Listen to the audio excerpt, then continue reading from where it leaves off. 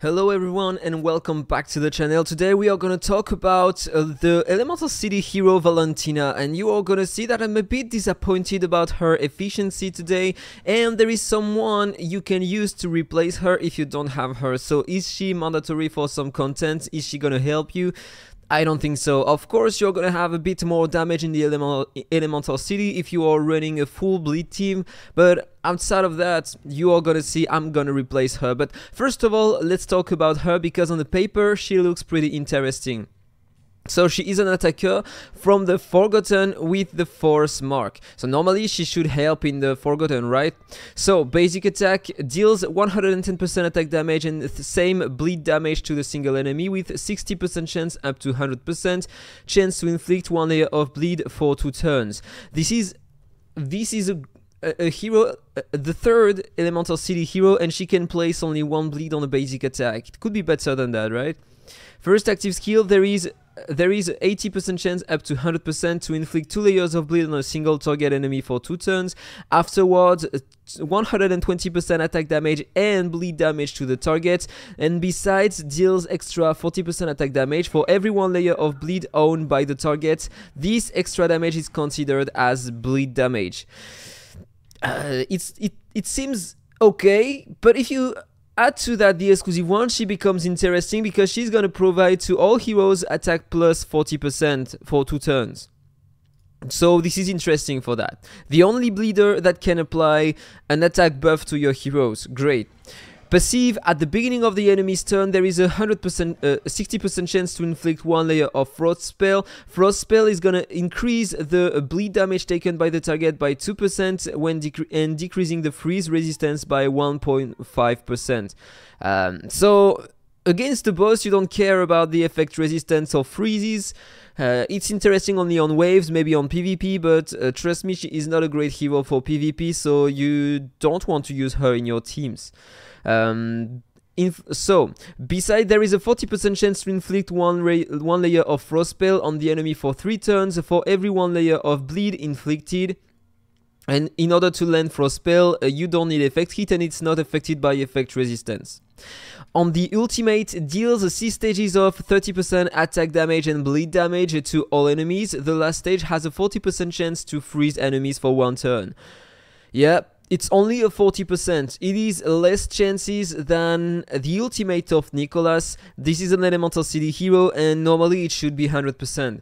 Or at least 80% chance. This is way too low in my opinion, and the exclusives are not gonna increase that. So it's a bit weak when you read the skills for the first time, right? Let's talk about the exclusive quickly. So the first one is gonna grant all your heroes 40% more attack when you use the first active skill. Then the exclusive level 2 increases the chance of inflicting Frost Spell to 60% for every 1 layer of bleed inflicted. If the target's speed is higher than Valentina, it's gonna increase the chance to 80% instead. And each layer of bleed on the target, each layer of Frost Spell is gonna increase the bleed damage taken by 3% instead of 2% only. 1%, trust me, this is not gonna do any difference at all. Exclusive level 3, I just unlocked it. Increases damage dealt to the target by 8% for every 1 layer of Frost Spell owned by the target. I'm gonna show you the difference in damage. Not directly, but I'm gonna show you with the exclusive 3 and tell you what damage I was having before. And the exclusive 4 and 5 are to increase her own damage, not the damage of your team, okay? So she is a bleeder support, but she is here only to provide the attack buff and some extra bleed damage to your team. But you are gonna have more damage increased thanks to Grace or Chardonnay than with her. So 50 more speed. At the beginning of the turn of any enemy with Frost Spell, Valentina deals 35% attack damage to them. Every 1 layer of Frost Spell is going to increase the damage by 5%. 5% more attack damage, I mean. increases the total damage by 50% when there are 15 layers of frost spell on the target, and the damage is considered as bleed damage. I haven't tried that yet, so maybe it's gonna be interesting. This is a thing like what Ogradis does on the exclusive 3, inflicting passive damage to the target, but this is only 35% of her attack in damage, so I doubt that it is gonna be a great source of damage. Level 5, when there is an enemy that has 25 layers of frost spell for the first time, she's gonna restore 50% of her max HP and get an extra turn. And after that, her basic attack will transform into the first active skill when it is cast proactively. That means it's not gonna work with pursuits or counter attacks. So this is gonna be interesting because on the basic attack you are gonna cast that skill to increase the attack of your heroes permanently, and also you are gonna deal more damage, inflict more bleeds, and after that, of course, probably she's gonna do way more damage.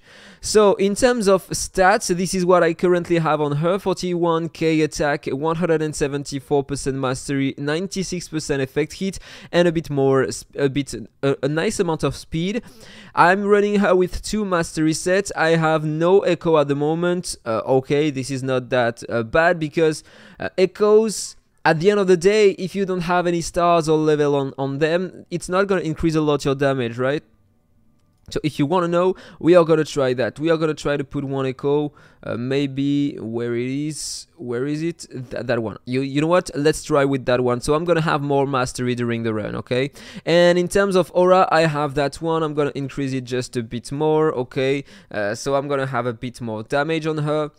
And that's sufficient. Let's try her in the weathering costs. So this is the team, okay? I have Nidrold. He is the main bleeder. He's gonna apply the bleeds on the targets and deal some bleed damage. Then you have Chardonnay, increasing my speed by 40%, shield on my heroes, bleed damage increased by 50% on the target, thanks to deep bleed 2.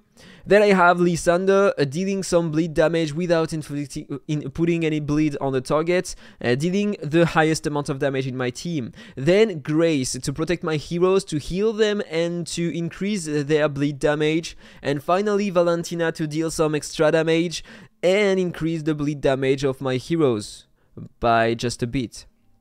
So let's start the run and let's see what happens during the run, and then we are gonna do some skip battles.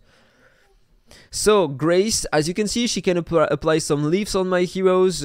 Then I'm gonna have the attack buff on my heroes when she's gonna cast the first active skill. So now I have the attack buff. And over time I'm gonna have more damage. You have the frost spell on the boss here. He already have a lot. 18 frost spell already, 20, soon 25. Okay, so that's perfect, and he is losing the frost spells, as you can see. It has a 2-turn duration. So for that, it's not optimal. It would be great if you could stay at 25 to increase your damage constantly during the fight. Her damage are not bad though. So I have attack down 40%. This is thanks to exclusive 3 on Chardonnay. Deep bleed 2 thanks to the exclusive 1 of Chardonnay. I have a crit rate down 50% thanks to Grace. Many bleeds thanks to both Nidrold and Chardonnay. And my Lysander is doing pursuit and a lot of damage thanks to the pursuit. 330 million damage in 10 turns. This is not bad. This is not bad. This is the best you can have with a bleed team. Of course, she is great in that team. She's gonna enhance your potential and you are gonna deal more damage than with any other hero.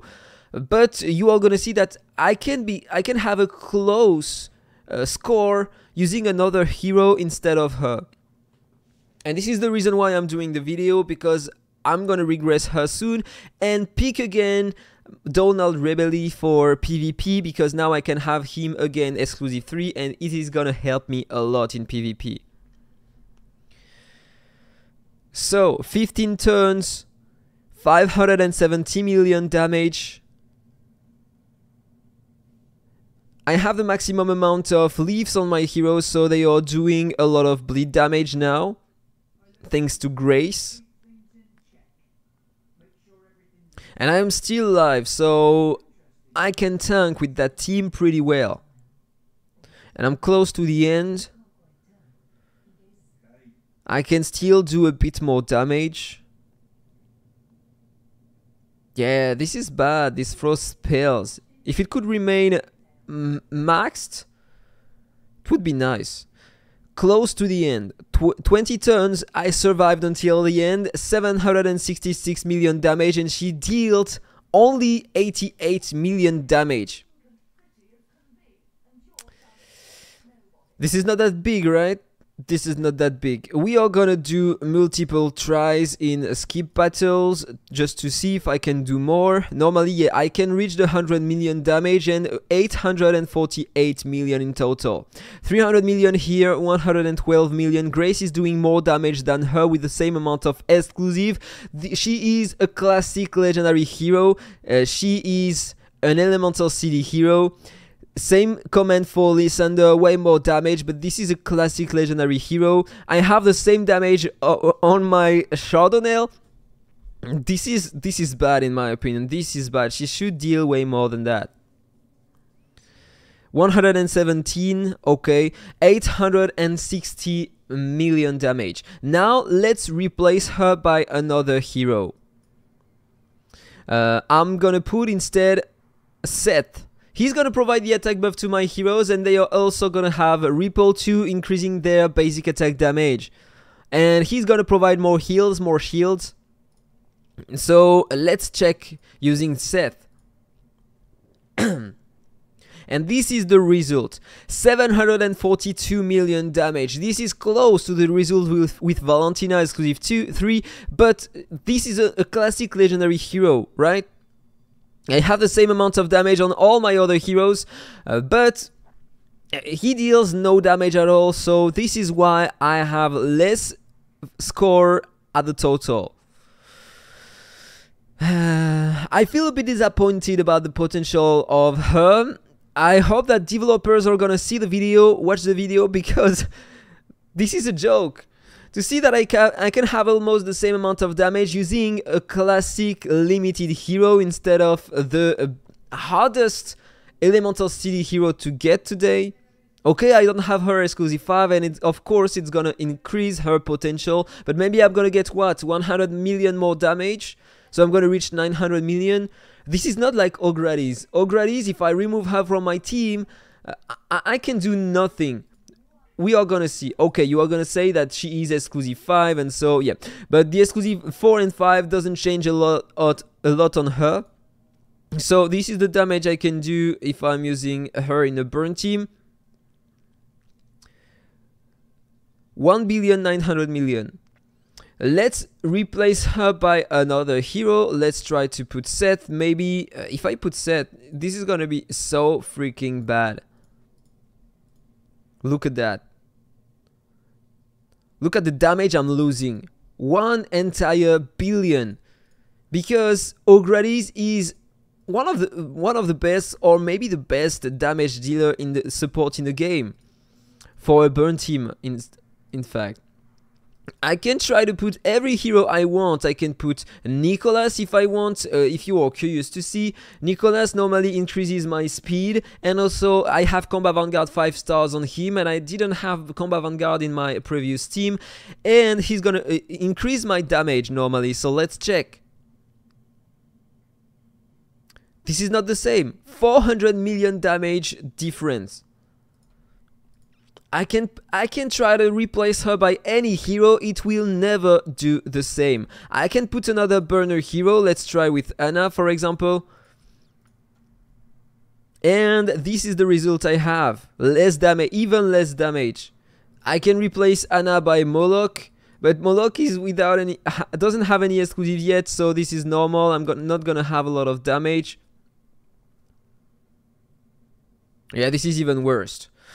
So, Then she can be interesting for the faction abyss, but she's not gonna protect our team, so I'm not sure. I can't pass that stage using these heroes. So I don't know. She is clearly underwhelming and she needs a tiny rework. Just a bit more, because it's one of the hardest heroes to obtain in a game. So this is the reason why I'm gonna regress her, because she's not gonna be great in Dwarven Ruins neither, and in other content in the game you're always gonna have better solutions than using her, and she is useless in PvP. So that was all for the video. I hope you enjoyed it. If it's the case, don't forget to like, comment and subscribe. Have a nice day and see you soon. Bye bye.